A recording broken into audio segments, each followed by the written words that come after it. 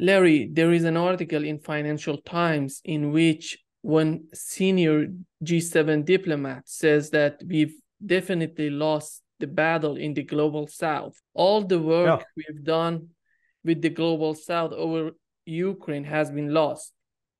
Forget about rules, forget about world order. They won't even listen to us again. With this conflict in Ukraine and this new conflict in Israel, it seems that it's not just about the global south.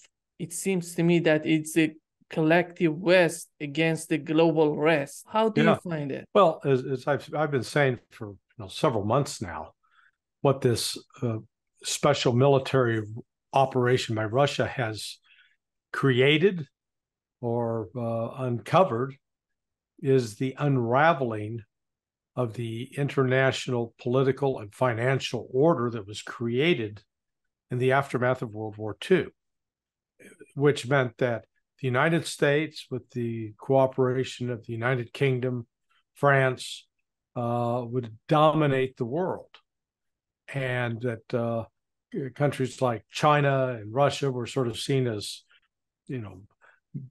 kids sitting in the back seat. They weren't really in charge. They weren't equals that had to be dealt with. And this entire one of the unexpected consequences of the special military operation by Russia is that it's completely unraveling the old world order, where the United States dominated the Middle East. When Israel would get into a fracas with one of its neighbors, or with Hamas or with Hezbollah, the United States would be working behind the scenes with Jordan and or Egypt and or Saudi Arabia to try to smooth things over, try to get the killing stopped, and get the fighters back in their respective corners. That's not happening now. Those countries are ignoring the United States, telling the United States to basically get lost. So I think whoever the source was for the Financial Times article was correct. With this conflict in Israel, it seems that it overshadowed the battle in Ukraine. What do we know right now? What's going on in Ukraine right now? Well, the counteroffensive, Ukrainian counteroffensive, has been a disaster for Ukraine. And Ukraine has made no significant progress anywhere along the line of contact from north to south. And Russia has begun pushing back and taking territory previously occupied by Ukraine, and in the process still killing an enormous number of Ukrainian soldiers. So as the weather continues to turn colder, as the foliage drops to the ground and the leaves pile up, it's going to be more and more difficult for them to camouflage their activity. And they're going to have to the Ukrainians will have to try to dig in underground. Russia's war of attrition will continue. And there's nothing the West can do to stop it. And particularly what I guess the real meaning of the war in Israel is, it's divided U.S. resources. U.S. could not even support and sustain Ukraine. And now it's got to provide military assistance to Israel, despite what Secretary of Defense Lloyd Austin says. The United States cannot walk and chew gum at the same time. Hell, they don't even have a pack of gum to chew. Janet Yellen just recently said that the U.S. economy is doing great and we can support both wars in Ukraine and in Israel. Joe Biden said that this is a smart investment in Ukraine that we're doing. Is that based on reality? No, I mean, it's completely divorced from reality. The concept of an investment is that you take money or something of value to you and you purchase something that you believe is going to increase in value. Well, Ukraine's not going to increase in value. It's lost almost 40% of its population from what it was at the start of the Russian special military operation. It's lost the significant chunks of its territory that were homes to major industrial enterprises, mines, and other natural resources, including some rare earth minerals. And then the manpower that is lost in terms of killed and wounded in the war. is just, it's astronomical in terms of the per capita basis. So on how do you find that that's increased in value? It's made Russia stronger, not weaker, despite what Biden says. But it's a symptom of the decay and decline in the United States, that you have a demented old man like Biden who's so completely out of touch with reality that he thinks, well, yeah, we're doing great, we're winning, when clearly we're not. This flow of weapons and funds to Ukraine are going to increase as Biden is advocating for, or it's going to decrease over time? Well, I don't see how, Congress is going to have to approve it. And what Biden proposed is giving roughly 60% of the money to Ukraine and 14% of the money to Israel. That's not going to fly. There's saying in the South in the United States is that dog won't hunt. I think Congress is going to turn around and probably flip those numbers, insist that Israel get more than Ukraine, and be very skeptical of providing any more significant aid to Ukraine, particularly since they failed on the battlefield. One of the important things that we've seen in this battle in Israel was the role of Russia. Right now, we have the total disconnection between Russia and the West. It's creating more problems for Israel. Oh, yeah, no, it absolutely has. We've seen the evolution of this in the UN Security Council, where on the first vote that the resolution to condemn what's going on in the war between Palestine and Hamas, that the United States was able to rack up a majority of the countries on the council to vote against that. But on this last vote, it was only the United States that vetoed Brazil's resolution. So that shows you sort of the direction things are headed. That when Biden went to ostensibly meet not only with Netanyahu, but then to go talk to the King of Jordan and the president of Egypt and the president of the Palestinian Authority, Abbas, they blew it off. They canceled it because of the Israeli attack on that hospital in the Gaza Strip. I guess it's Al-Ali. And then Anthony Blinken went to visit Mohammed bin Salman in Saudi Arabia. And what happened there? Bin Salman stood him up all night. Said, oh, yeah, we'll be with you in a bit. And made him wait all night.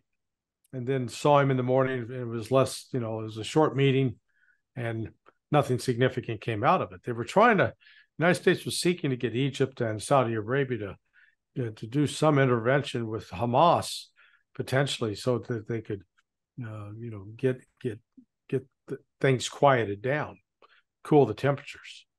That failed. So the United States' influence in the region has really disappeared. The United States is not feared nor respected.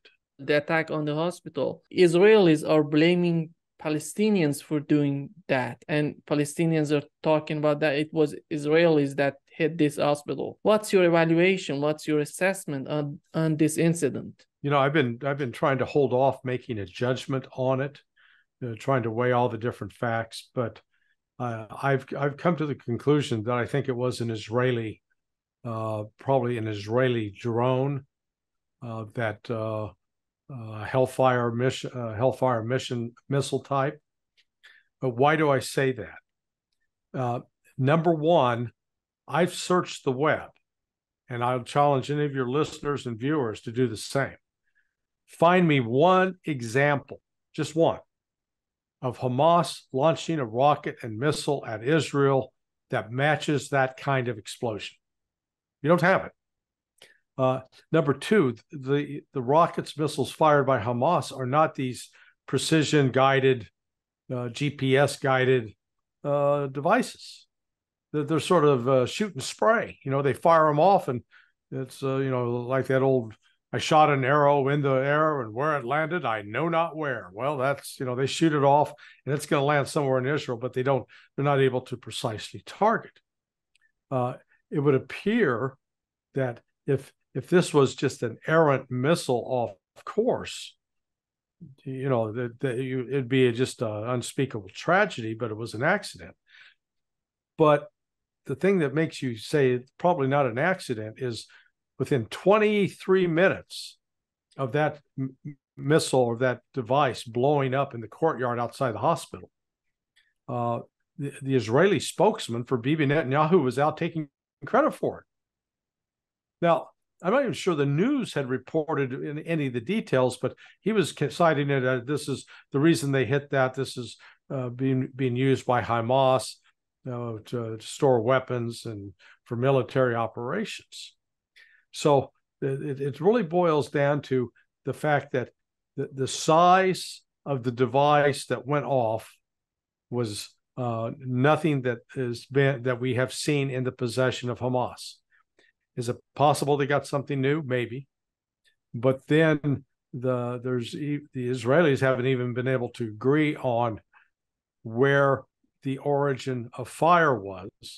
I know that U.S. intelligence claims that it has spotted they spotted a rocket launched by Hamas, and they were going on the assumption that it was an errant rocket. But again, I come back, from what I've been able to pick up and look at on the web, I've not seen a single instance of a device that ignites like that, and it ignites in midair because there was some compression down, and it did leave a small crater. But the damage that came out of that was not just by a rocket that Hamas made. So that's unfortunately, Israel's been hitting other civilian targets. They hit a Greek Orthodox church yesterday, or within the church complex, and a building, and killed 16 people. So Israel show no regard for civilian losses, unfortunately. And I understand, they're angry, they're emotional because they lost several hundred civilians in the Hamas attack two Saturdays ago. Their military, their intelligence is much more sophisticated than that of Hamas. I don't know if Hamas does have any intelligence. They do. But it's not that sophisticated. It's not that equipped. But they don't have satellite. They don't have ISR per se. They may be, there may be some, I guess, drone footage that they can call upon. But you're right, Israel has a more sophisticated, a larger bureaucratic network anyway. And what's interesting is that so-called robust, excellent intelligence capability completely failed to detect anything that Hamas was doing prior to the attack. And then after this hospital incident, they come up with a claim, oh yeah, we intercepted the conversation of two of these guys talking. Well, where were the interceptions previously? And in any event, language authorities are just discounting those tapes as fabrications. Well, some in the Netanyahu government, these ultra-right wingers, have made it very clear that they basically want to exterminate all Palestinians. They want to get rid of them, kill them all.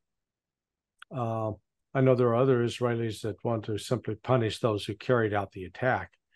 But again, I find I don't think it's the old Franklin Delano Roosevelt allowed the Japanese to attack Pearl Harbor to get us into World War II meme. That this is a very I just don't find it credible, because Israel is not a monolith. There are people in Mossad, there are people in Shin Bet, the two intelligence services. There are people in Unit 8200, Israel's version of the National Security Agency. There are people in the Defense Ministry who don't like Bibi Netanyahu.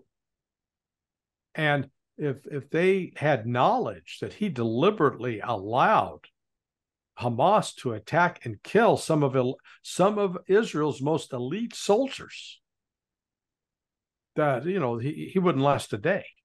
There'd be such outrage and blowback. So I discount that. Israel, anybody that's dealt with some of the Israeli military and intelligence officials would tell you that if you're going to come up with a rank of the list of countries in the world with the most arrogant people who just think that they know everything, their attitude is, you can't teach me nothing. We are all knowing, all seeing. It's Israel. It's not to say that that applies to all Israelis, but just it's a significant cultural phenomena, particularly among some of the Israeli men. And the Arab world is changing right now. We see they're unanimously condemning Israel. We haven't seen this before. It's changing. The Arab world is changing. And we have Turkey, we have Iran. These are not Arab countries. These are Turks and Persians. The problem is ignorance in the United States. You know, I said, like, one raghead looks like the next. You know, they don't draw a distinction between Sunni Shia, certainly don't draw a distinction between Arab, Persian. Certainly don't just recognize the Turks as some completely different ethnic group. They assume Palestinians are like, Arabs, which they're not.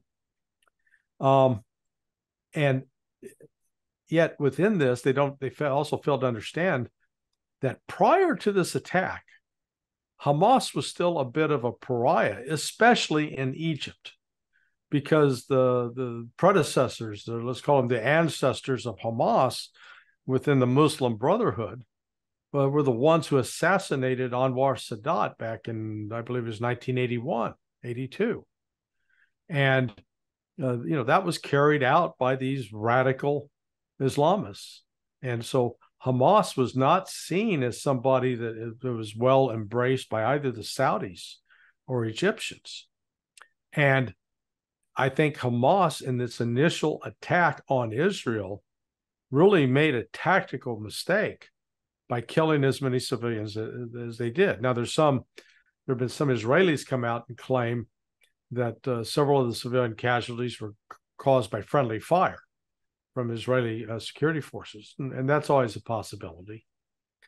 But what has then happened is because of Israel's overreaction, disproportionate reaction, or unfocused reaction. Because instead of punishing, as you talked about earlier, those who carried out the attacks, those who planned the attacks, those who funded the attacks, they're attacking all of the Palestinian people in the Gaza Strip. And that has united the Muslim and Arab world, which are two different things.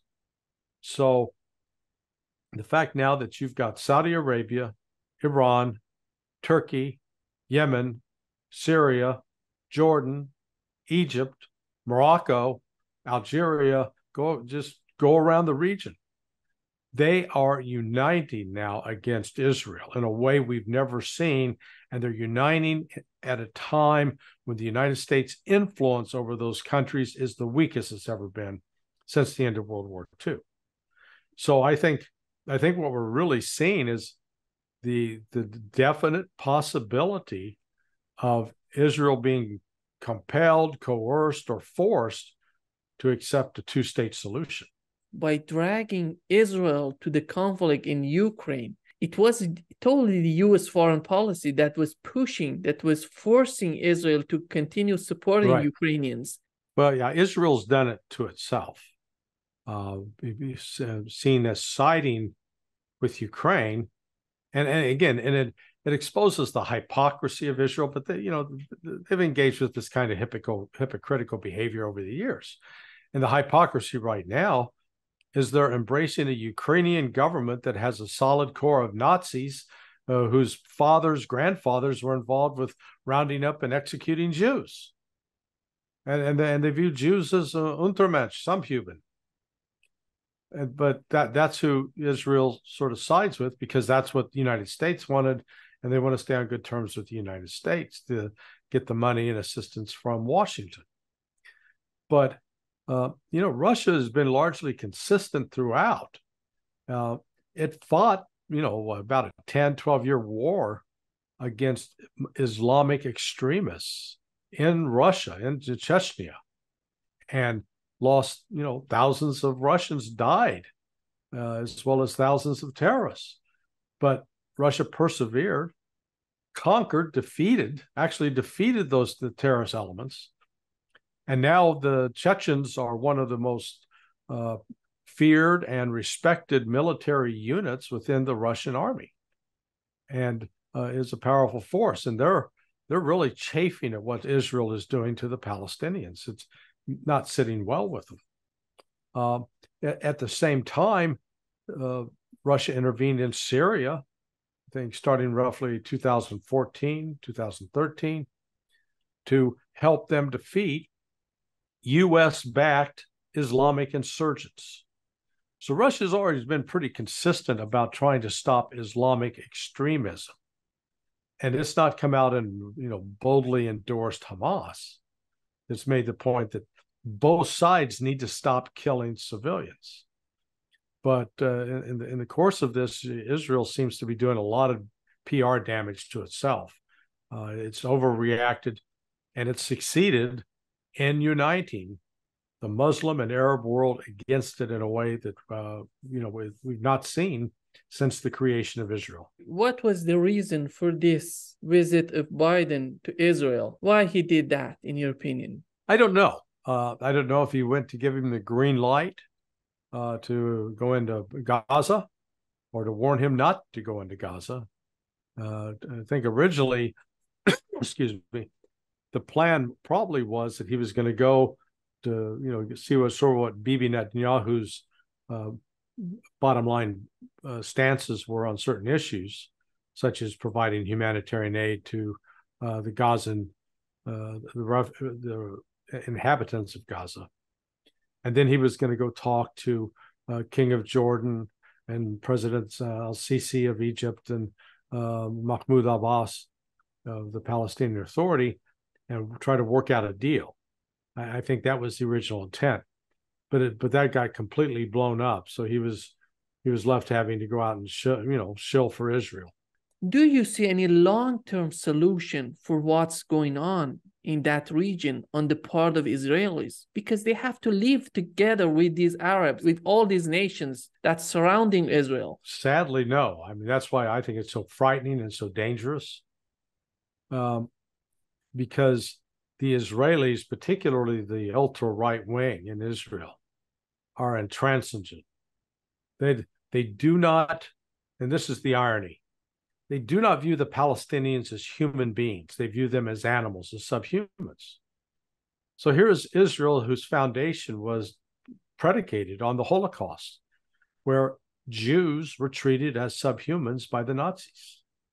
And now, instead of acting with mercy, with some charity, with some generosity of spirit, Israel's behaving and talking in the same way that the Nazis talked in terms of how they treat the Palestinians. Now, I'm not saying all Israelis, but there's a significant minority, and some of them are holding political power, that they have no regard whatsoever for the Palestinians as human beings. They treat them as a lump, like a lump of dough, without recognizing that there are Christians and Muslims interspersed, and not all the Muslims are adherents of Hamas. But as they suffer loss from Israeli bombing, the support for Hamas among even Christians is going to go up, not down. And Israel does not have the manpower to sustain a long, protracted guerrilla war. And that's, if they go into Gaza, I fear they're going to get bogged down. They created all this rubble in the streets. The tanks will not be able to maneuver. They've created all that rubble creates firing positions that Hamas can use where they have cover, concealment, and they can then attack with these anti-tank guided missiles, probably many that they got out of Ukraine. And Israel will face another defeat, similar to what happened, actually worse than what happened in 2006. How do you see the future of Netanyahu in Israel? Is he going to continue as Prime Minister of Israel, or is going to be dismissed after this incident? We have some sort of unity in Israel right now. The condition, the situation right now created this unity. As time goes by, what's going to happen in Israel? Well, the unity that exists right now is the unity against Hamas. but that does not necessarily mean that there's unity of support for Bibi Netanyahu. In fact, I suspect that, if unless Israel pulls off some miraculous military act and completely crushes Hamas and the Palestinian surrender in the next 2 weeks, I think Bibi Netanyahu will be lucky to make it through the end of November still as prime minister of Israel. And he's facing a possible jail term for allegations of bribery. To defeat Hamas, how are they going to do that? Are they going to bombing? Are they going to go into Gaza? These large military equipments, big military equipments, are not capable to pass through these narrow streets. Well, it's not just that. It's also that if Hezbollah decides to come in from the north, Israel does not have the manpower and resources to fight a two-front war. And yes, they will have to go in on the ground. They can't bomb their way out of this. Bombing civilians on the ground's never worked as a strategy to end a war, with the exception of using a nuclear device twice in Japan at the end of World War II.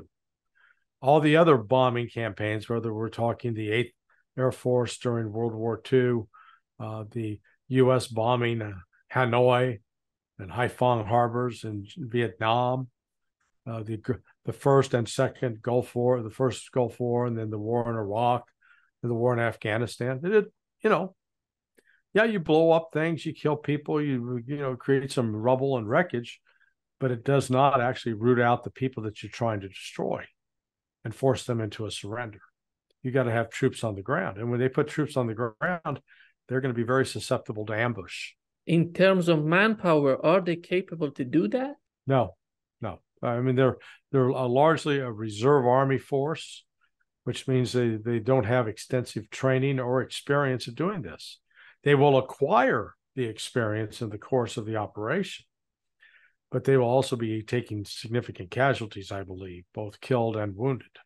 This is a potential situation for Armageddon. Hezbollah, we have Syria, then we have Turks. They're so angry with the situation. And Pakistan said that if Israel attacked Turkey, they're going to bomb Israel. It's getting totally out of hand. Well, remember, even Pakistan offered Turkey to provide it with some nuclear weapons in the event of having to face off with Israel. So, I mean, that's what's really concerning, that, again, it'd be one thing if it's just Iran talking trash, but it's not just Iran. You've got Syria, Turkey, and Syria and Turkey are at odds with each other. So the fact that they found something that they can agree on is, should be just, scaring Western political leaders to death, because it means it's this Arab Muslim world, and we can't keep emphasizing that enough, is not just a Muslim world, it's an Arab world, and other, those two come together to support the Palestinians. And then there are other people who are neither Arab nor Muslim, like say in South Africa, they also support the Palestinians.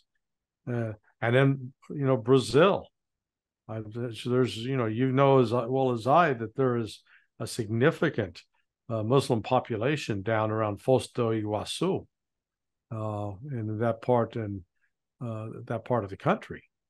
So, the political winds are shifting against Israel. I candidly, I wonder how long Israel can continue to survive and thrive as a state with this level of animus and opposition against it. I don't know if Biden is in charge of this foreign policy. No, he's not. Then who's running the show? Some speculate Barack Obama. I really don't have any good insight into that. But Biden is not the chess master here at all. He's lucky if he knows where he is, or remembers to change his adult Depends diaper. So it really is. It's a travesty, and people around the world see this. They're not fools, and it's they can't imagine or understand why would the United States allow a man this inept, this incompetent, this unfit to continue to be in charge?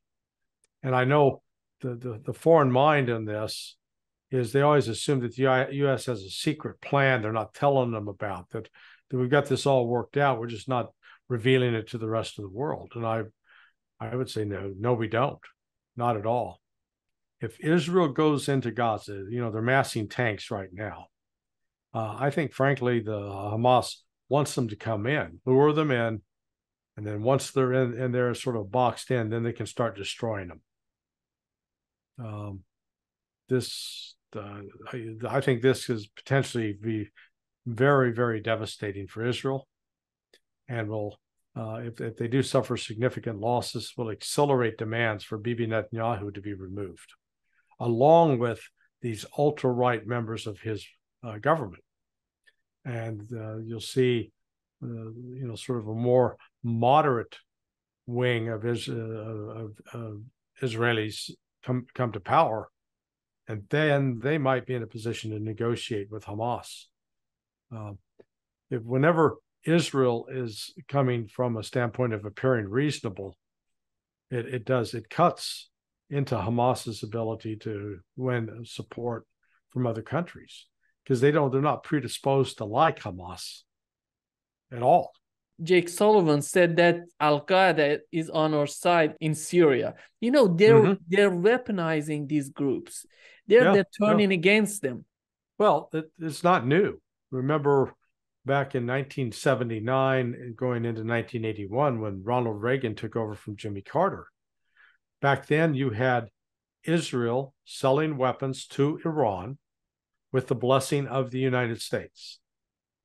And at the same time, you had the United States supplying weapons to Iraq because Iran and Iraq were at war, and we were backing Iraq over Iran, even though we were still supplying weapons to Iran. It was like our policy was we want to encourage them to kill each other, which they did, and then millions died. At least I think over 1 million died on the Iranian side. And it just shows the immorality of U.S. policy in the past. It was not driven by some desire to uphold human rights values and freedom and democracy. Just the opposite. It was a cruel ploy to try to weaken both states and thereby weaken Russia's influence or the Soviet Union's influence in the region at that time. How do you see the support of Biden from the Israeli lobby in the U.S.? Are they behind Biden, or they're looking for another option, a Republican, that may put an end to the Ukraine war? Well, right now, no. Right now, they're going to they'll be backing Biden the best they can, but they'll be working with individual members of Congress to make sure that they get 60% of the money, not 14% of the money that Biden's proposed.